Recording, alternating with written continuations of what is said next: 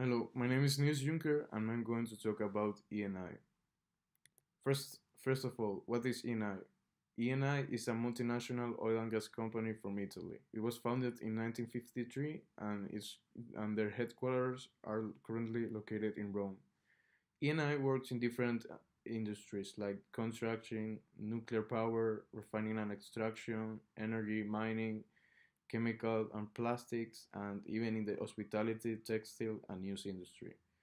ENI was ranked among the top 8 companies in the world according to capitalization in the oil and gas industry a few years ago, and were also in the top 100 companies in the Fortune Global 500 list.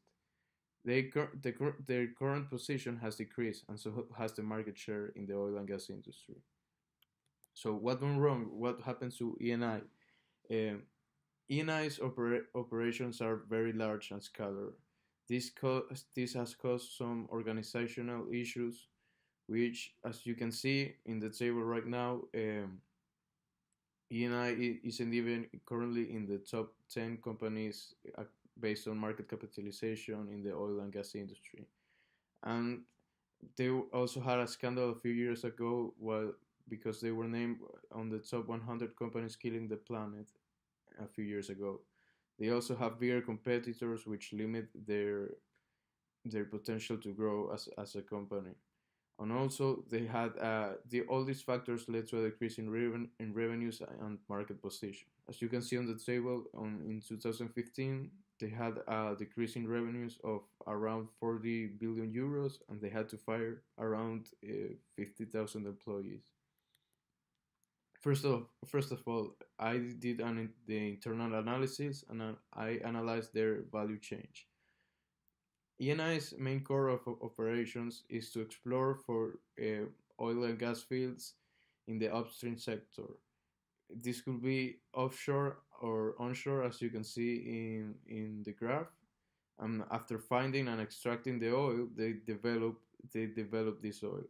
After developing, they ship it to refineries and petrochemical plants, international markets, transmission networks, even they distribute gas and power to B2B businesses or B2C businesses.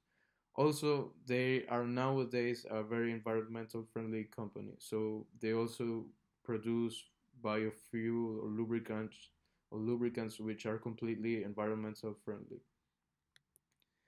Also, as for strengths and weaknesses that I found out, ENI is very good at go-to-market strategies. This means being able to enter new markets and to adapt to them.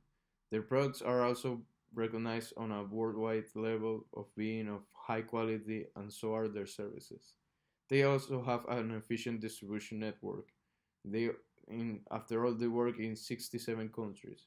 They have a good reputation because of the green and environmental friendly projects that they are doing right now.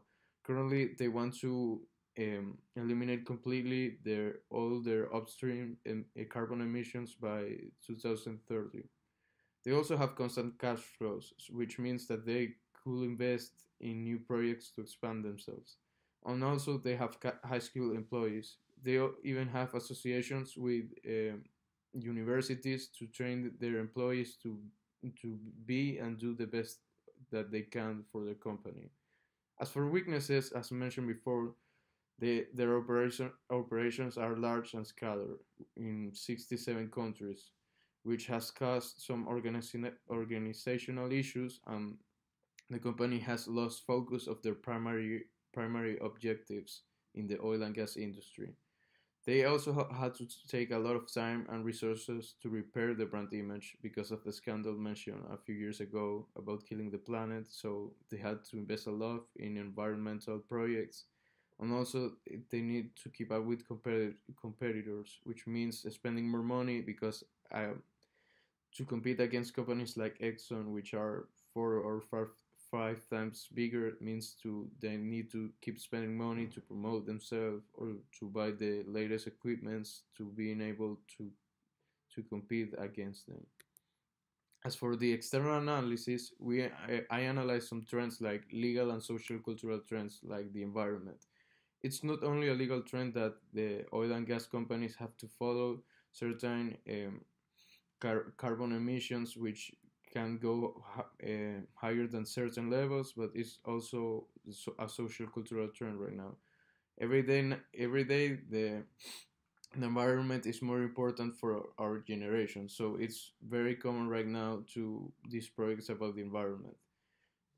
ENI has also to take into account the demographic trends, like the alternate distribution of population and cultures. Also, the social cultural trends, which means different cultures in different markets. They have to understand and adapt to new cultures to being able to enter these markets efficiently and to being able to work with the local people. Also, the political and legal trends, which means paying taxes, declaring their income statements and balance sheet, the technological trends, which means whether investing in R&D in the R&D department or obtaining the new machinery to gain a competitive advantage.